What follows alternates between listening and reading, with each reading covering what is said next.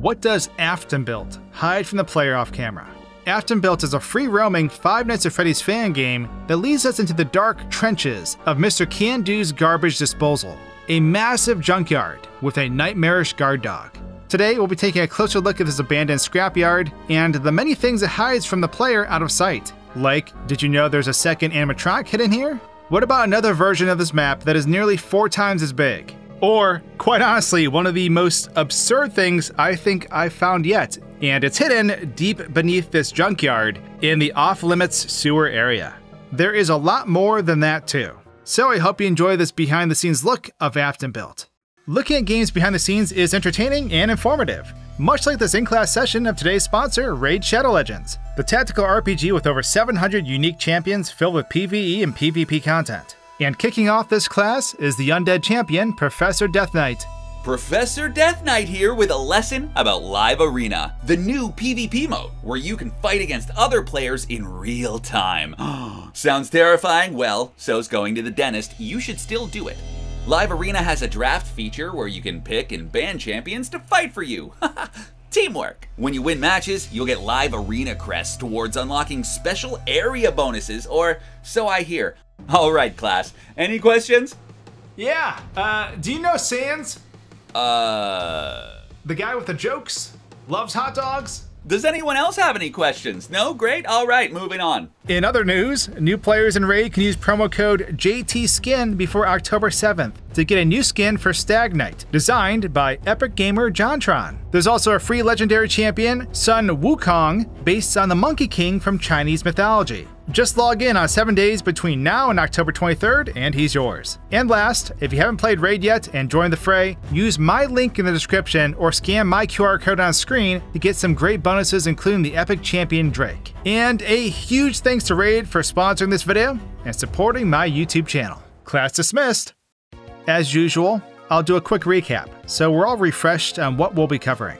So the game starts us off in a large warehouse known as the home base. This is a tutorial area where we're meant to learn the game's core mechanics before proceeding on to the actual game. We turn the power on, and William Afton begins speaking to us through the AR pad. We then learn how to use the various tools that will be needed to scrap our animatronic foes, including stun bombs and the scooper. After disabling the tamper locks on this Freddy dummy, we're thrown into the game itself. In order to complete this level, we must find our way into the flow control room and grab a pair of bolt cutters, close each of the flooding valves in the trenches, and then complete a list of objectives pertaining to Junkyard Foxy. These include flashing them with a floodlight, hitting them with a scooper, and then ultimately disabling their tamper locks. Throughout this whole ordeal, Foxy is also patrolling this abandoned scrapyard with the sole intention of stopping you in your tracks. After each of these objectives is complete, we can then cut Bonnie free from the vines ensnaring them and overcharge them with our AR pad, bringing the demo to an end. So with the recap out of the way, let's turn the lights on and check out that menu screen. First, we can take a look at this entire truck interior from a different angle. It's a bit claustrophobic in here, and this horrifying spring trap on the wall certainly doesn't help. Something you can't typically see because of the camera's position is that the suit's ears are actually stored beneath this table. They're floating just above the ground, and they even glow when the mouse is hovering over the play button. We can see the exterior of this truck as it floats in this endless void. There's also a strange default textured sphere just off to the side as well. Moving onto the loading screen, I wanted to see how this driving effect was pulled off. So if we move the camera outside of the cab, we'll find that there's no ground beneath our truck. There is, however, a single telephone pole out here, and when the loading screen plays out, this telephone pole will be moved past the truck before instantly warping back to its starting position. This will loop infinitely until the game loads in, creating the illusion of motion while a vehicle is in fact completely still. Next, let's take a closer look at this tutorial area. So even though we never leave this main factory area during this tutorial, there is a lot more to this map than you'd first expect. There are multiple buildings within this small wooded area, but they are all completely empty inside. Beyond these buildings, there is also a large river extending across most of this grassy plain.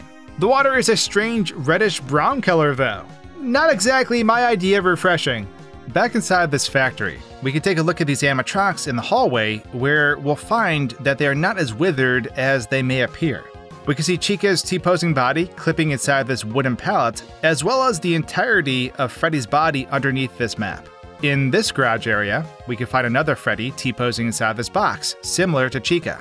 That's it for this tutorial map, but before moving on, I want to see what happens when we activate the scooper in slow motion.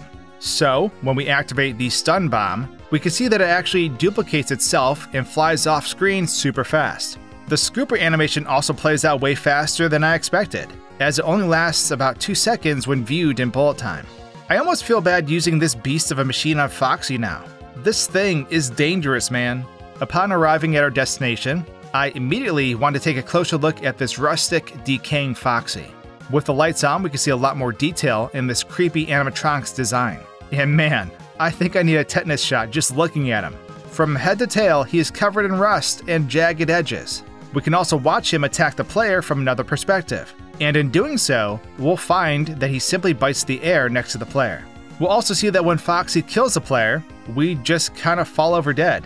There is no dedicated jump scare animation. He just continues to chomp at the air in front of us. Just beneath this map, we can also find another copy of Foxy perpetually walking in place. Right next to him, there's also a copy of Bonnie just kind of sitting here. Off to the side, we can also find a couple of endos who have seen much better days. Their legs are completely disconnected from their bodies and placed beneath the map, and so are their eyeballs. So in various places within this map, we'll find an array of animatronic arms sticking out of these trash piles. When the player passes by them, they will reach outward, almost as if they're beckoning to you. Looking inside these piles though, we'll find that these hands aren't really attached to anything. Can someone please give Chica a hand? Next, I wanted to watch Foxy get hit by the scooper from another perspective. And as you can see, once it activates, the scooper will swing forward, and Foxy just kind of gets bonked in the head.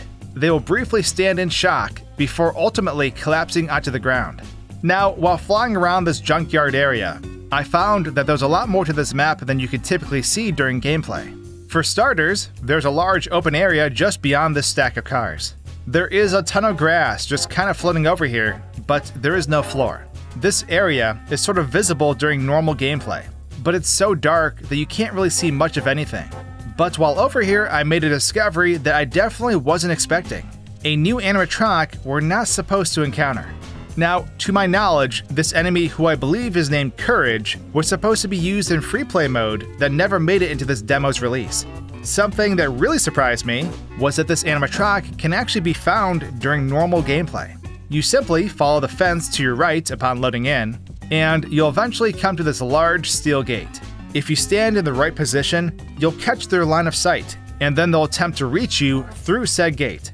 I felt bad seeing them locked up though, so I deleted the gate and released them into the junkyard. Now I have 2 animatronics to deal with, which is, fantastic.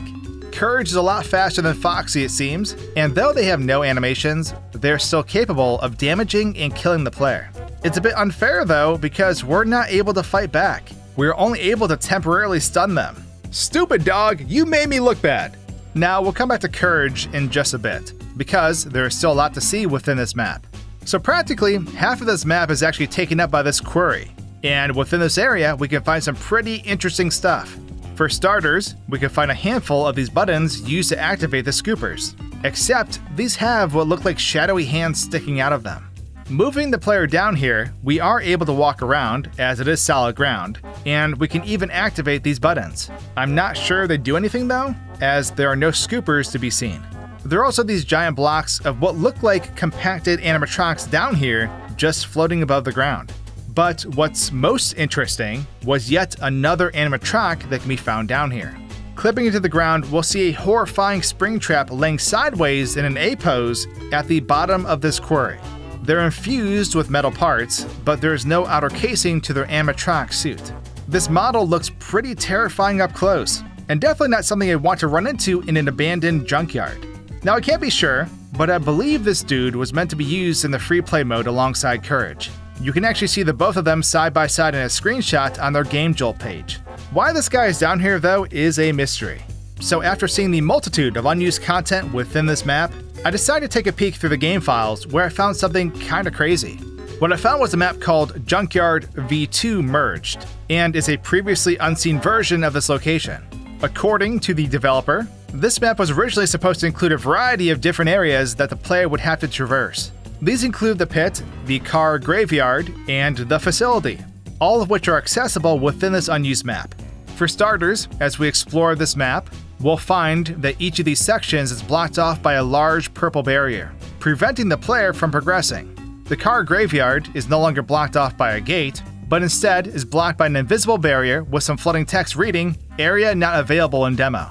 At this point, I decided to turn the lights on once more, and we can see this barrier a bit easier this way. It's super tall, stretching way into the sky above this map. While I was over here, I also decided to check out the facility part of this level as well.